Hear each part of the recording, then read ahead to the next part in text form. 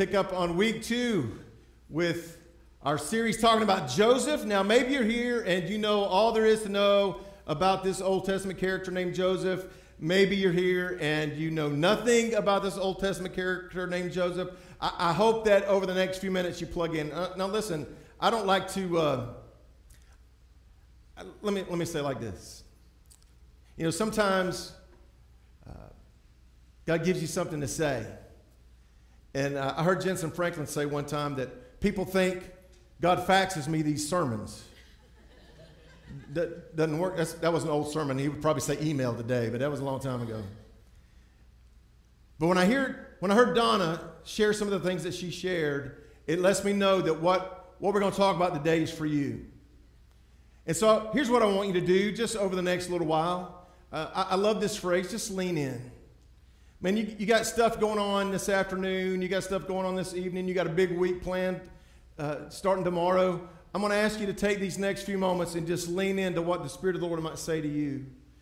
Because I believe you're here on purpose. I believe you're here because you're supposed to be here. And I believe as we look at some of the stuff that Joseph went through, you're going to find a parallel in your own life.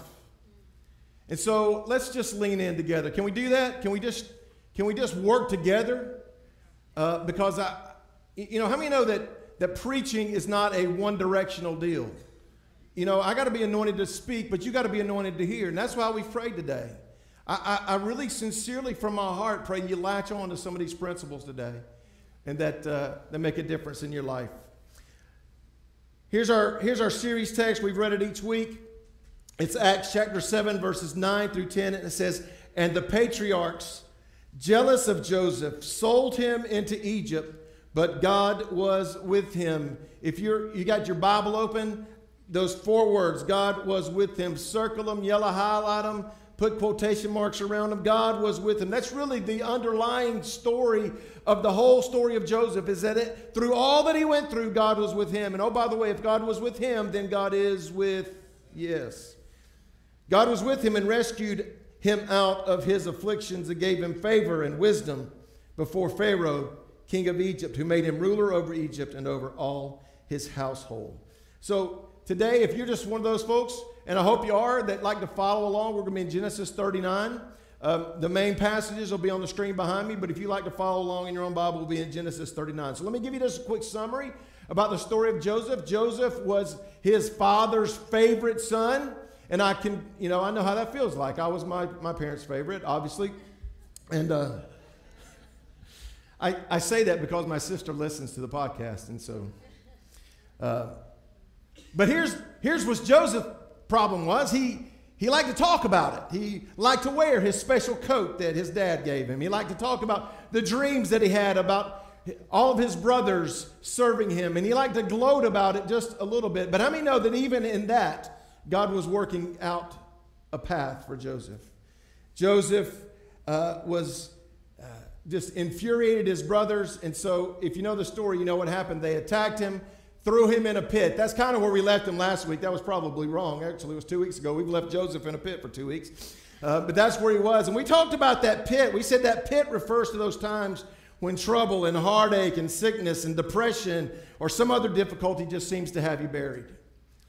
Well, after Joseph gets out of the pit, here's what happens. They sold him into slavery, into Egypt. A man by the name of Potiphar employs him to work in his house. And so here's where we're picking up Joseph, is in Potiphar's house. And so let me tell you what Potiphar's house might mean to you and me today. Potiphar's house represents those times in our lives when we're in a place where we simply do not belong. Anybody? Joseph was away from his people, away from his family, in a different culture. He didn't belong there. Have you ever felt like you just didn't belong? Okay, let me ask it another way. Have you ever been in a job where you didn't belong? Okay, let me ask you another question. Ever been in a relationship that you had no business being in? Starting to see what I'm talking about? Okay, can we get just real now? Anybody ever been to a party you shouldn't have gone to? Been in a place where you shouldn't be. Sometimes because you chose to go there, sometimes just from no fault of your own, you're in a place where you don't belong. That's what we're going to talk about today. I'll tell you my story. Would you like to hear it? Yeah, I'm going to tell you anyway. Okay, I'm 17 years old, circa 1983. And I got invited to go to the Fox Theater with a group of friends of mine to see a movie at the Fox Theater. And the movie was, it was AC/DC, Let There Be Rock. Now, y'all don't know AC/DC, but that was my group there at the time, and AC/DC had this guitar player. His name was Angus Young, and he was all over the place, one of the greatest guitar players ever, I guess, and he was just crazy. And I saw a video of him not too long ago, and he was still crazy, but he was having to suck oxygen between every song because he's old. And so here's what happened. I'm sitting in this theater, and if you're kind of unfamiliar with who AC/DC was, you've heard the song Highway to Hell. Yeah, that's their mantra. In fact, Bon Scott, who was their lead singer, died in a pool of his own vomit hours after recording that song. So it was a real great place for a new believer to find himself. Anybody ever been in the Fox Theater? Ever seen it with a purple haze across the top of the roof? Well, I did. It was one of those nights where there was all sorts of things to get involved with in that environment that somebody that was trying to live for Christ had no business being in. It was really, you've been at a concert when you saw people lighting lighters. They weren't just showing off their lighters. There was all sorts of these little orange buds floating around all night long. And I knew that the Holy Spirit spoke to my heart in that environment. He said, "Why are you here?" I didn't have a good answer. But I leaned on to him because I don't like to over-spiritualize things. But I'm going to tell you that if I made some different choices that night, my life could have went down a completely different path. And so I'm going to tell you that we're all going to find ourselves in places where we don't belong. And how do we navigate those times? How, through bad choices of our own, or wrong choices of our own, or through the circumstances of life, we find ourselves in a place where we should not be. That's what we're going to talk about. Maybe you've prayed for the new job, but the new job hadn't come.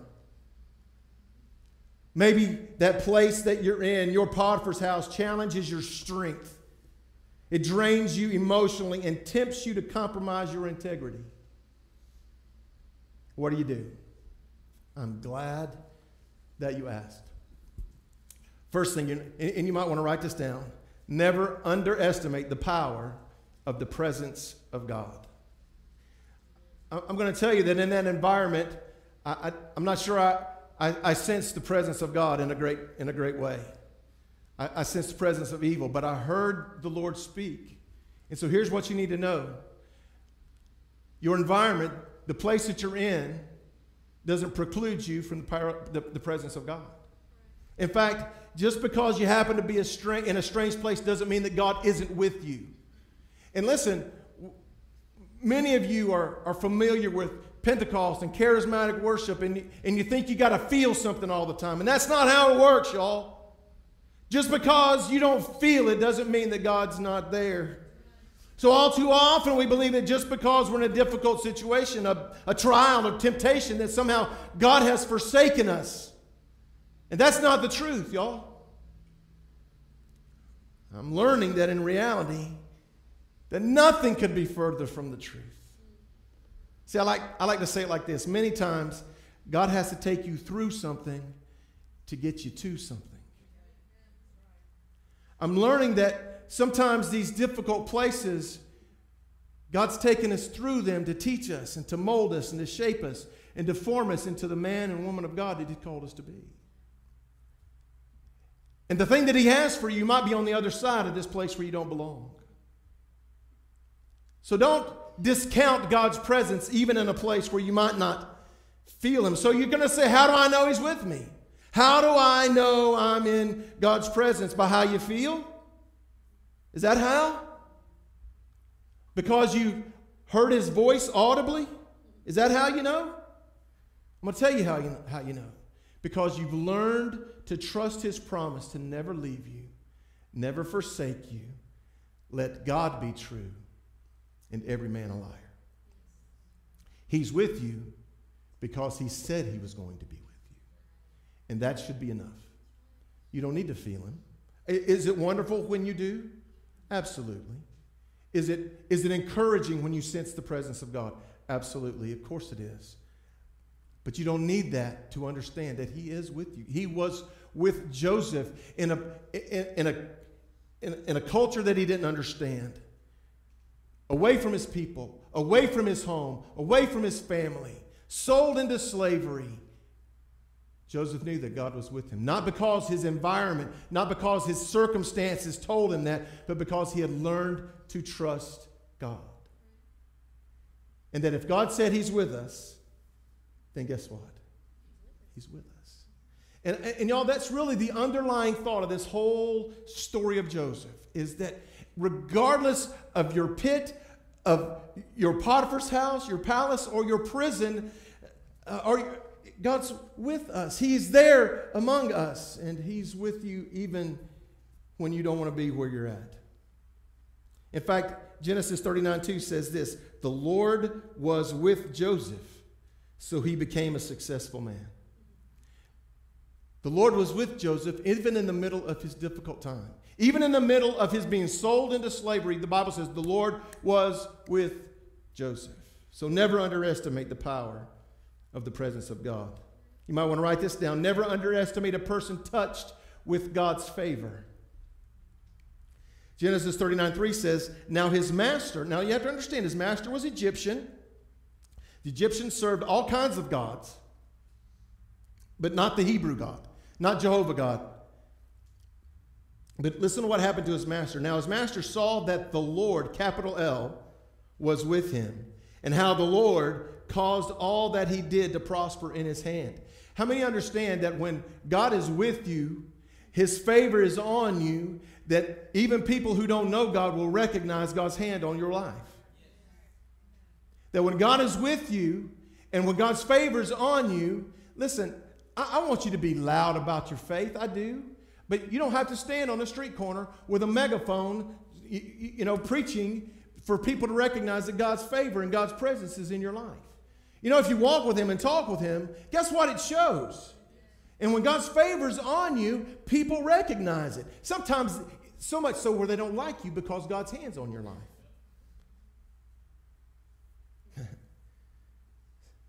Watchman Nee, if you're a reader, you ought to read Watchman Nee. He said it this way: good is not always God's will, but God's will is always good. So can it be that even in the midst of this, of Joseph being separated from his family, being separated from his culture, in a strange land, sold into slavery, could God turn that for good? The answer is yes. See, when God's hand of favor is on a man, on a woman, it shows. It's evident. Maybe you're in a place you don't belong. And even though you really don't want to be there, maybe you're there to show people around you just how real and powerful your God is. Could God be using you in a strategic way? I hate this job. I hate this job. Well, maybe God's got you there for a reason. Maybe God's got there to show his hand of favor on you, to show just how real God is. Maybe you'd say, I work in the most godless environment you can imagine. Man, maybe that's why you're there. To show the presence and power of God and his favor on the life of a human being. Maybe you're there not to, hit somebody on the head with a 47-pound reference Bible, but to just love Jesus and love people and let God's hand of favor be evident in your own life. And maybe you can bring God into a godless environment. Perhaps your Potiphar's house is a place of temptation. What do you do then? I get it. Here's what happened to Joseph. See, Potiphar's wife had the hots for him. Is that still a thing? Can I still say that and you know what it means? See, I don't know the hip vernacular. Is hip still a thing? Can I still say that? Potiphar's wife thought he was good looking. So I just want to read this, just straight out of God's word. It's not going to be on the screen behind me. It's not in your bulletin. You just listen.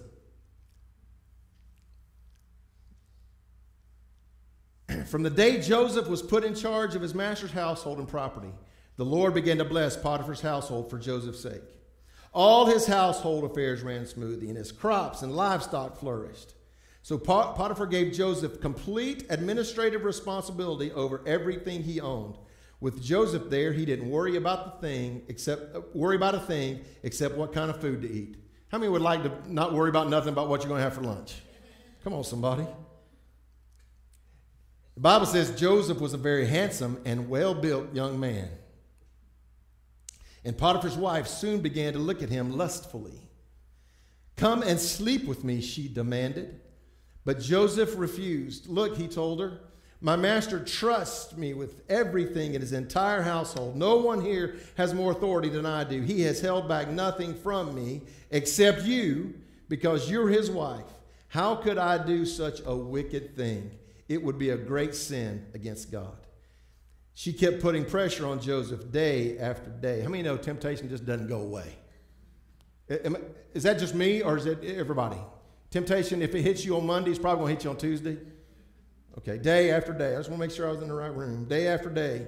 But he refused to sleep with her, and he kept out of her way as much as possible. He's avoiding her. Which, oh, by the way, that's a pretty good strategy, isn't it? All right.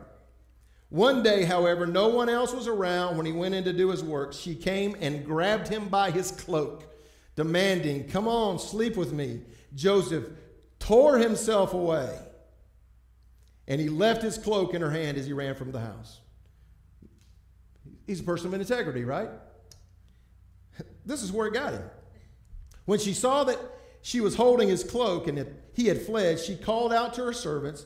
Soon all the men came running. "Look," she said, "my husband had brought this Hebrew slave here to make fools of us. He came into my room to try to rape me, but I screamed. When he heard me scream, he ran outside and got away, but he left his cloak here behind me."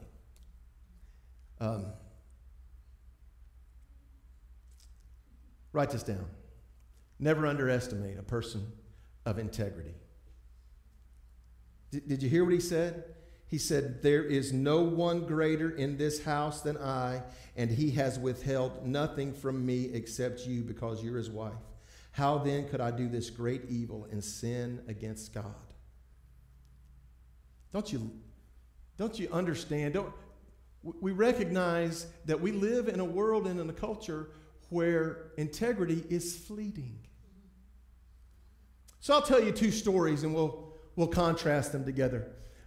If you're a tennis fan, the name Andy Roddick is not unfamiliar to you. In fact, if you're not a tennis fan, the name Andy Roddick is probably familiar. He's one of the greatest tennis players that's ever played the game. And until he retired, he was ranked the #1 player in the world for years and years and years and years and years. He was an awesome tennis player. He's in a tournament in 2005, and I had to write this guy's name down, or I knew I'd forget it. Fernando Verdasco, who was, Andy Roddick was the #1 seed in this tournament. Verdasco was way down. Andy Roddick was supposed to wipe up the court with this guy. Well, sure enough, Andy Roddick dominates the match and is facing triple match point. In other words, if he wins one out of the next 3 points, the match is over and Andy Roddick wins. Verdasco's serving. First service is out. Second service is called out. And so Verdasco approaches the net to shake Andy Roddick's hand. And congratulations, Andy Roddick doesn't walk to the net, but walks to the judges' table, or stand. Because Andy Roddick knows something that nobody else knows. Andy Roddick knows something the judge doesn't know, and that Verdasco doesn't know, that the crowd doesn't know, is that the serve was actually in. How many know that in tennis, on the line is in? Well, Andy Roddick saw the ball hit the line and walks to the judge and says, you got to reverse that call. The serve was in. And in fact, Andy Roddick offered to show the judge the mark. It was on a clay court. Said, "I'll show you the mark." And so the judge reversed the call. Well, spurred on by this unthinkable. Let me just say it like this. Very few people are going to do that. Would you agree with that? Very few people are going to be that honest. Well, Verdasco comes back and wins the game, wins the set, and then goes on to win the match. That choice cost Andy Roddick literally tens of thousands of dollars. So let's contrast that with something maybe a little bit, that was 2005. Let's talk about something that's happened very recently. Any baseball fans in the house? You already know who I'm talking about.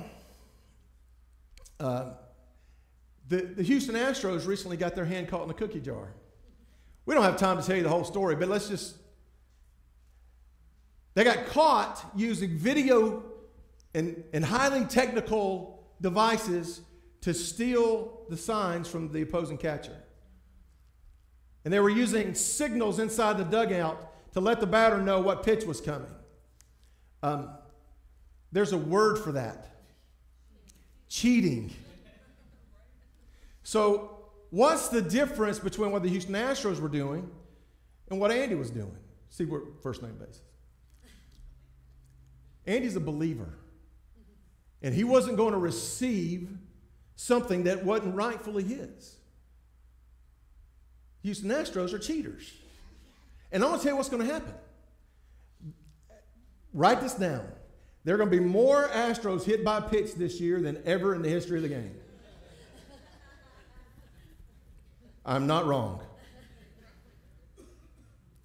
So, I just want to lay this out by saying this. You don't have a blank for this, but you ought to write this down.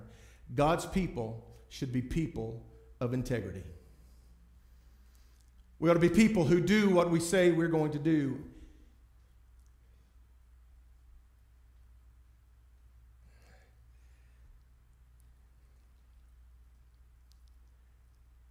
I got on this YouTube trail this past week. Does anybody else do that? You look for something on YouTube or on the internet, and then it leads you down a path, and you're like, why am I watching the story of Jim and Tammy Baker? But I landed there. And I'm watching the story of Jim and Tammy Baker, and I started reading the comments. Christianity's just a farce. God's not real. All they wanted was their money. See, I'm going to tell you, when Christians prove themselves to be people outside of integrity, it doesn't just make you look bad. It makes the church look bad. In reality, it makes God look bad. So I'm going to tell you that you and I need to be people of integrity. Does that mean we're perfect people? No. There's two perfect people, Jesus and my wife. And what is that, y'all? Come on, somebody. But we ought to be people who strive to live lives of integrity. We ought to be people who strive to live lives of integrity. We ought to be people who do what we say that we would do. And we can't gloss over the kind of integrity that Joseph was displaying there. In this encounter with Potiphar's wife, so we're going to talk for just a moment about sexual integrity inside the body of Christ. Because it's a thing. Am I wrong? No. See, God created the sexual union and declared it was good. Can I get an amen, somebody? When it's done His way. And before I go any further, if we get into what we're going to talk about over the next few minutes, and you feel some condemnation because of something that happened in your past, I want to stop you right now. Listen to me. There is therefore now no condemnation to those who are in Christ Jesus. So don't you let the enemy beat you up about something that happened a long time ago or last week if it's under the blood. Ooh, are we still okay saying words like under the blood? Is that all right? If it's been forgiven and washed away, it doesn't exist anymore. So don't let the enemy throw some condemnation on you that God has already taken away. We good there? All right.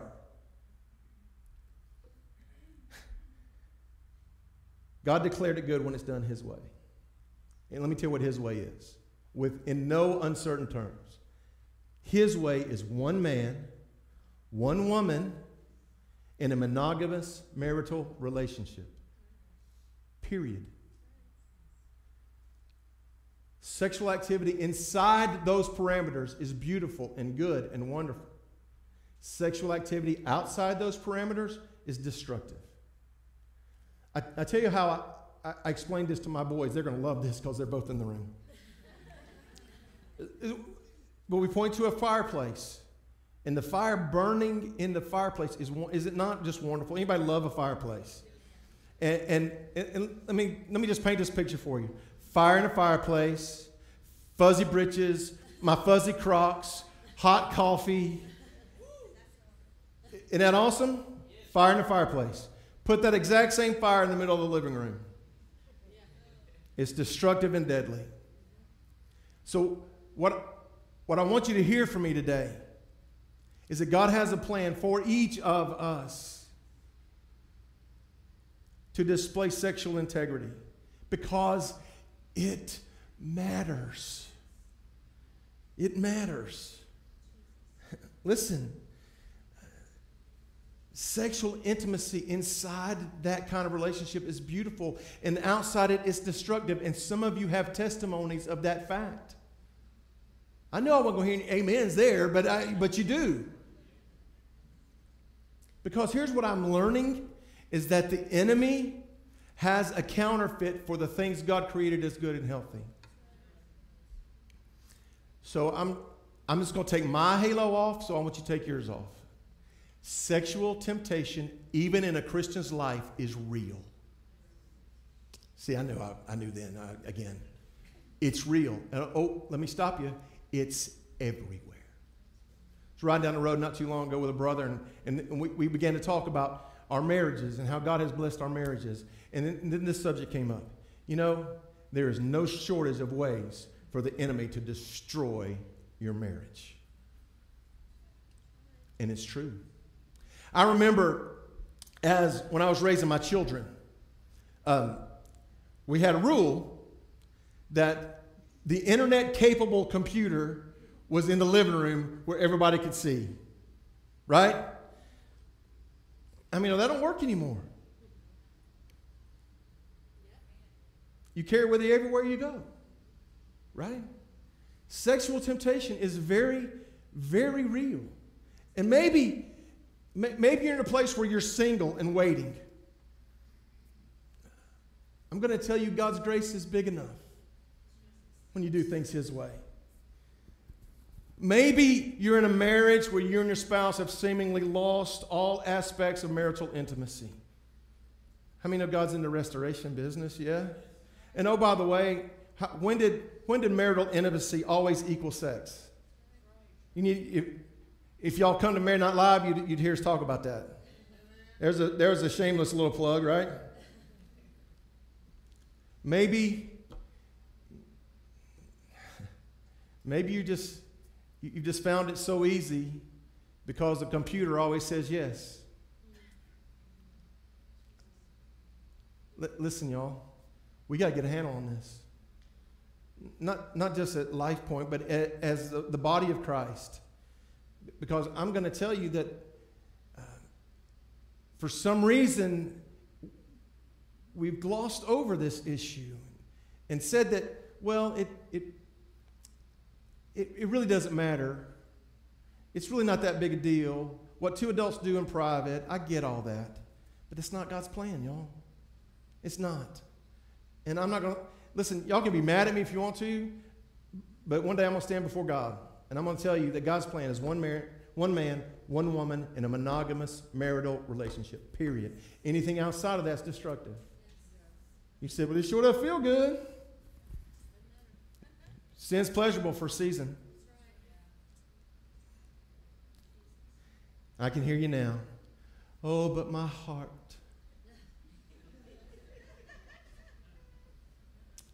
I'm going to let you in a little secret. Your heart will lie to you. Your heart will cause you to wind up right in the middle of a bad situation, in the middle of a bad relationship. Now listen. Stop. Now listen. Some of you got testimonies of how God took a poor decision and turned it around and redeemed it. And listen, he's big enough to do just that. Right? All right. But my heart. Write this down. The human heart is naturally deceptive. Your heart will lie to you. In fact, Jeremiah 17:9 says, the heart is deceitful above all things and desperately sick. Who can understand it? That's tough, isn't it? That's hard, but it's true. Your heart will lie to you. Your heart will tell you that God's plan is not the best plan.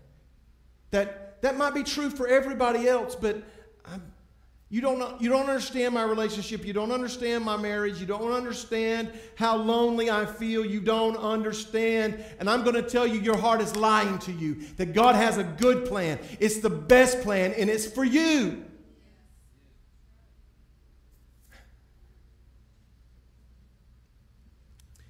Listen, you can't be at Life Point very long without you hearing me say something like this. You can't follow your feelings.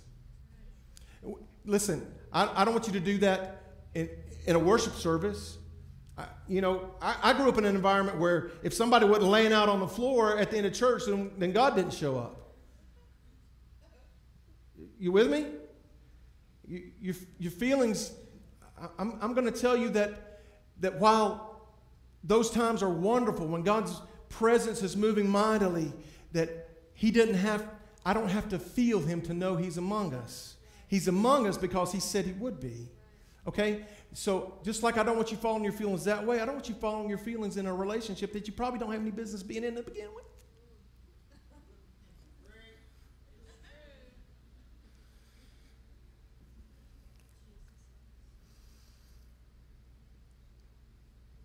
Matthew chapter 15, Jesus said, this is what your heart will do to you. But what comes out of the mouth proceeds from the heart. And this defiles a person. For out of the heart, listen, this is encouraging, comes evil thoughts, murder, adultery, sexual immorality, theft, false witness, and slander. That's what your heart's capable of. Aren't you glad you came to church today? That's what your heart's capable of. So you know what you need? You need a new heart.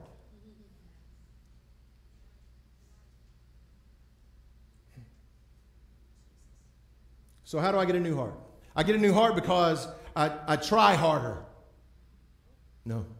How many have been down that road and failed miserably? Me too. You get a new heart by making sure you come to church and pay your tithes and go to growth group and do all that thing. Is that how you get a new heart? Maybe it points you in the right direction. It's one way you get a new heart. A new heart is a direct result of an encounter with God.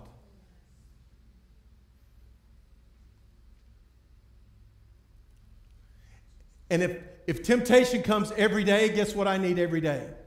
An encounter with God.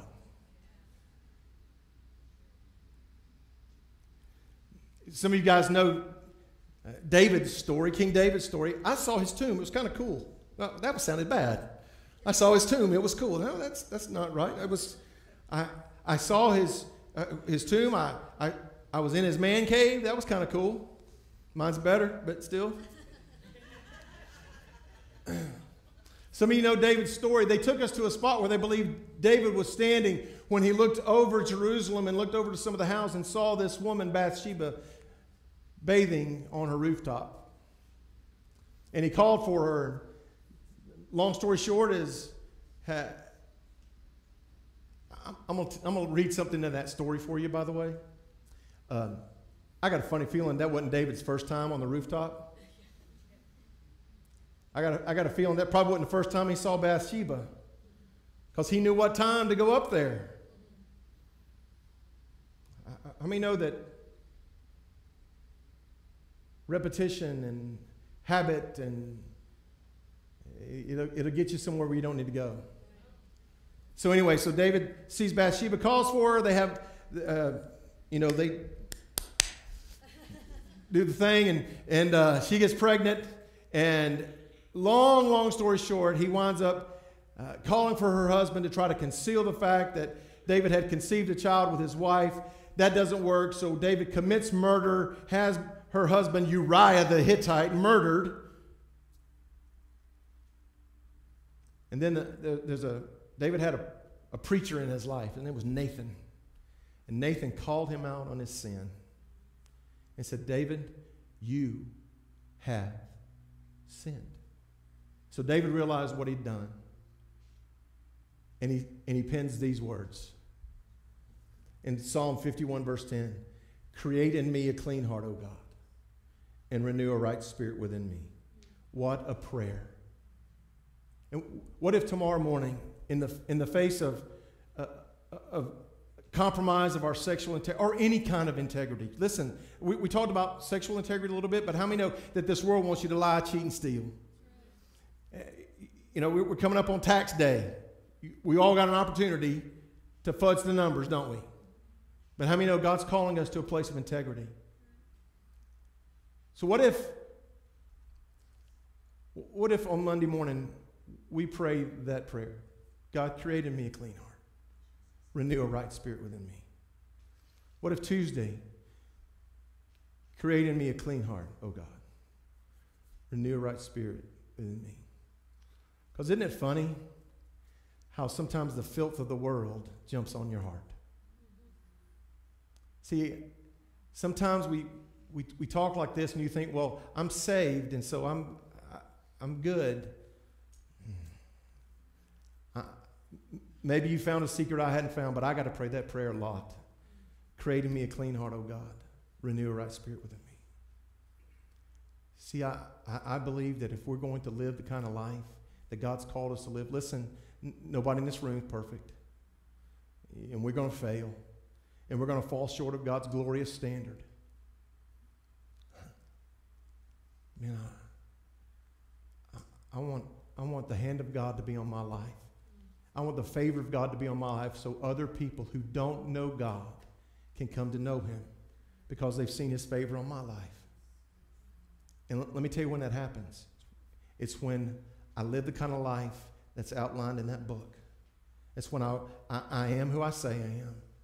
That's when I walk with integrity and authenticity. When I'm a genuine follower of the Lord Jesus Christ. You know what that means? That means sometimes I'm going to fail. But when I fail on Monday, here's what I'm going to pray Tuesday morning. Create in me a clean heart. Renew a right spirit within me, O God. Listen, I honor Joseph for running in the face of temptation. So we're going to talk about three things that we're going to take away from Potiphar's house. Three things. Please, man, if you hadn't heard any of the other stuff, please grab these three things. Number one, the enemy can't take you to a place where the presence of God can't keep you. The enemy can't take you to a place where the presence of God can't keep you. I heard somebody say it this way, that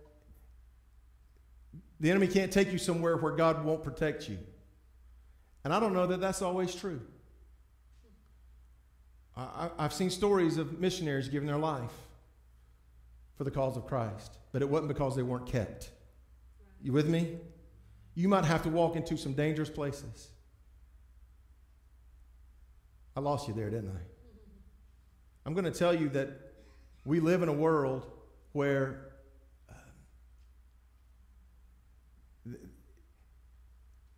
we have this.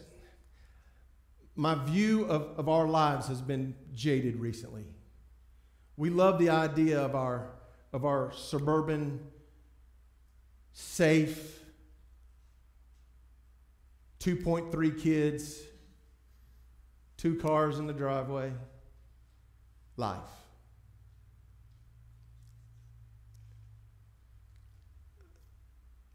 How many know most Christians don't live that kind of life? You know, there's more Christians outside the United States than there are inside the United States. But it doesn't matter where God might ask you to go. Mikey's got some friends that have been serving in China. They've been bouncing all over the world because of this coronavirus that they're facing. And I told you a story about my uncle, who's a Baptist missionary, who went to Costa Rica and then the Panama Canal Zone, woke up with 18 feet anaconda in his bedroom. I'm going to tell you that everywhere you go may not be safe. Everything God asks you to do might not be safe. We've been on mission trips that weren't safe. When we went to Israel a couple of weeks ago, there were some places that weren't safe. I didn't tell my wife that, but they weren't safe. But you can't outrun the presence of God. And if you're where you're supposed to be, man, where else do you want to be? Does that make sense, y'all? I would rather be in a dangerous place inside of God's will than a safe place outside of it. Maybe that's how I need to say it. Yes. All right. So the enemy can't take you to a place where the presence of God can't keep you. Write this down. Here's our second takeaway. That God's favor can turn your problem into a promotion.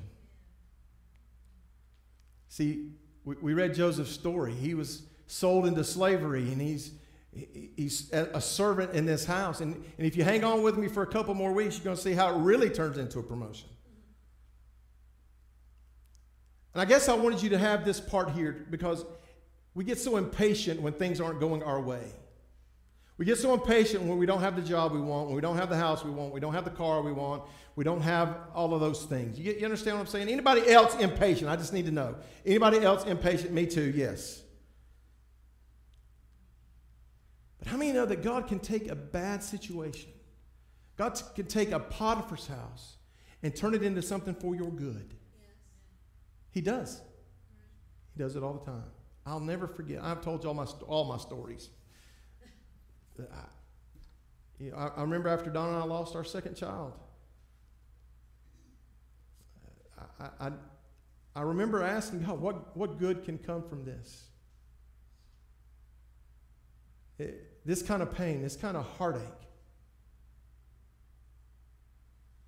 You know, I've had an opportunity many, many times to talk to men whose wife had miscarriage and say, man, I know. And then Mike and Matthew show up. And I just look at our family and I go, this was the way it was supposed to be. God knew what he was doing. It's a little easier to see that in the rearview mirror, isn't it? When you're in the middle of it, it stings. So just remember this. The enemy can't take you someplace where the presence of God can't keep you. And that God may be using this situation to turn for your good. To take your problem, turn it into a promotion. And then lastly, don't follow your heart. Follow God's heart. I'm going to let you know a little secret. And this is going to come as a great surprise to many of you. God's a lot smarter than you.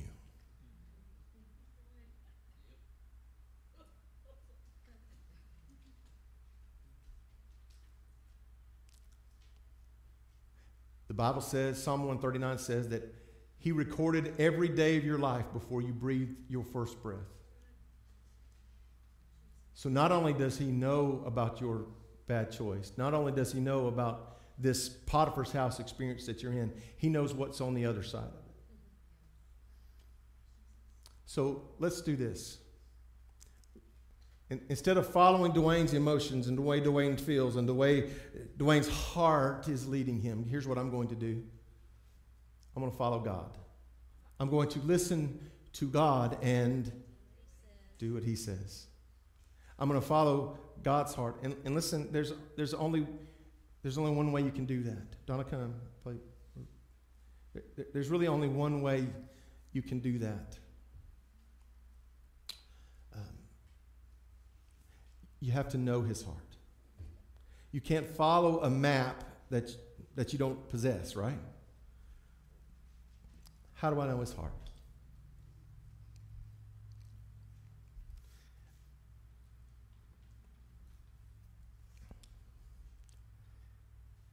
I was 14 years old. My grandmother pointed to a picture on her wall. And it was one of these cheesy three-dimensional pictures from the 70s. You remember those? Like when you move, the picture seemed to move with you. Really cheesy looking. But it was this picture of Jesus knocking at a door. I was like, Mama, what's that about? She said, that's Jesus knocking at your heart. And I was like, you know, at 8, you don't understand that, right? What do you mean? She said, Dwayne, Jesus wants to live in your heart. But look at that picture very carefully. I said, okay, it's a door. She said, but there's something unique about that door. I said, oh, I'm listening. She said, there's no doorknob on the outside. You've got to open that door and let him in. I've never forgotten that.